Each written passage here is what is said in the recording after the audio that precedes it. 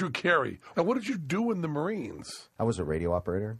But a radio operator, where were you stationed? In a mortar platoon. I was originally in Las Vegas, and then I had an episode here where I tried to kill myself, and I wanted to move back with my family, so I went back to Cleveland and finished out at a reserve unit in Cleveland as a radio operator. Out here in L.A., they'd had when I went to boot camp in school, I went to school to be a teletype operator, and they don't even exist anymore. And the buggy whip, you were using the buggy? Yeah. And so when I showed up at the reserve unit, I go, like, what's your MOS? I go, I'm a teletype operator. I go, well, we don't have that. We'll make you a radio guy since you're in comm. Mm-hmm. And then when I went to Cleveland, they had a mortar platoon there. So I was a radio guy in a mortar platoon in Cleveland. In Cleveland? Yeah, so I had to carry the...